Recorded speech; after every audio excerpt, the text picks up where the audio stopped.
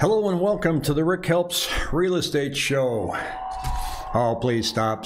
There's no need to cheer. Just push the like button. Good morning. This morning we have 7,920 homes on the market. That's a higher Monday than we've seen for a while. I'll share the numbers with you in a couple seconds. I've got some great anecdote about the weekend. And with you fellow realtors, I want you to hang in here with me and tell me if you're having the same observations that I'm having, especially over the weekend that I had. And then I got some huge iBuyer news, and then we're going to cruise through the numbers. So first of all, let me talk about the weekend. Buyers right now, they, for some reason, don't want real estate agents to know what they think about the house when you're looking at the house. Now, I had a few months ago that would ride in their car, wouldn't ride with me, which is okay. I've noticed that's very common. But when we look at the house, they would go in another room and they whisper to each other, "Oh, guys, I had no idea. Do you like the house? Don't like the house?" At one point, they walked out and goes, "Yeah, we'd like to write an offer." I didn't have a clue what they liked or didn't like about the house. Now, when I go in, I kind of point out some things. This looks cool. This is kind of odd. But for some reason, buyers have this fear that if the realtor thinks they really like the house, that something bad's going to happen. And Betty, yes, I did see that, and I'm going to talk about that. She's asking me, did you see the Wall Street Journal article regarding Zillow? Yeah, I got two articles I want to share about that. But then I'm in one this week, and I'm in the car, and they're riding in the car with me, and we go into a house, and we look at it, and we come back out. It's the first house, and the husband, great guy, says, "Well, let's talk about what we liked and didn't like about the house." And the wife in the back seat said, "Alone."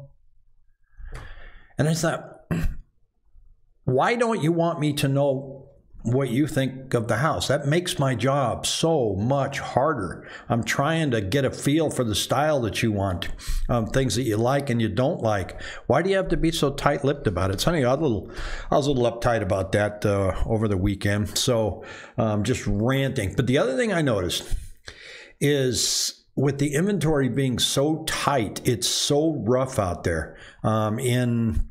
I'm going to tell you what happened with this condo that we wrote an offer on and how bizarre that ended up being. We were up in the North Phoenix, Northwest area looking at condos, and we come out of one of them, and there's this nice couple with their agent waiting to get in, waiting for us to finish. And we say hello, and we leave, and then we go to the next one. There they are again. So, because there's only so many places to look at, you're bumping into all these agents and their clients. In Chandler, same thing.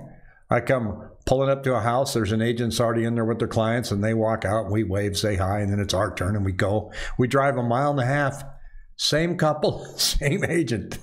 I look at them, I go, are you following us, or are we following you? And they laugh and giggle, and their agent just glares at me. Evidently, having a sense of humor with his client is bad protocol, so I went ahead and didn't do that. Let me tell you about the what's happening. So here's a condo. It's $190,000. Nothing spectacular about it. It's fixed up nice on the inside. The showing traffic was very, very light. When I made the appointment, according to the showing time, I was the only one. So we wrote an offer. Found out another offer came in that was higher than ours. So the agent agreed that she would send us a counter that would meet their terms, and away we go. And so we're ready to go on this thing. The seller is 84 years old and was taking a nap. So all we're doing is we're waiting for the seller to okay and sign this counteroffer, and the contract is ours.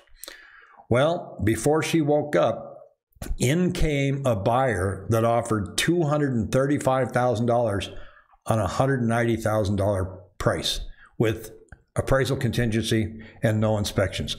How do you compete with that? When I was lining up homes to view in Chandler, and I was going and trying to make appointments on Saturday to show on Sunday, 3 of the homes sent back and said, already have 3 offers, so we're canceling showings. It's because, like I said, there's very few homes, so we're running into the same agents looking at the same houses that we are, and it is tough out there, and here's how tough it is. 3,911 homes came up for sale over the week. Past 7 days with 3,646 going under contract. You can see it here, went up slightly.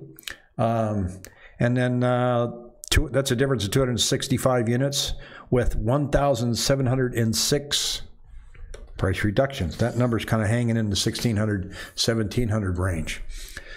Not seeing, as expected, a huge increase in listings. Betta says, we keep getting rejected because we do our research and offer reasonable prices. I don't even know what a reasonable price is anymore, Betta. We thought this condo would probably go close to its asking price, but there's no way that we're going to offer them $35,000 over their asking price. I personally don't think it's going to appraise more than $185, and it was $190. So sometimes you just have to walk away, and sometimes you get really tired of just walking away. It gets kind of rough out there. So the big news of the day, wait till you see this. So Zillow to stop purchasing U.S. homes after building a big backlog and facing staff shortages. Zillow has stopped because they can't keep up with it. This big digital company has a manpower problem. They're having the same problems as everybody else. They can't find enough inspectors to inspect the house. They can't find enough repair people to go in and put in the new carpet and paint. They had this big buying frenzy in August and September, and now they're like, uh-oh, we don't have enough humans. Wall Street Journal comes out and says that Zillow gets outplayed at its own game. In other words, they're saying they're very successful at the digital world of real estate. But the company that prided itself on technology to outsource a lot of humans' work is suddenly referring to the work back to humans.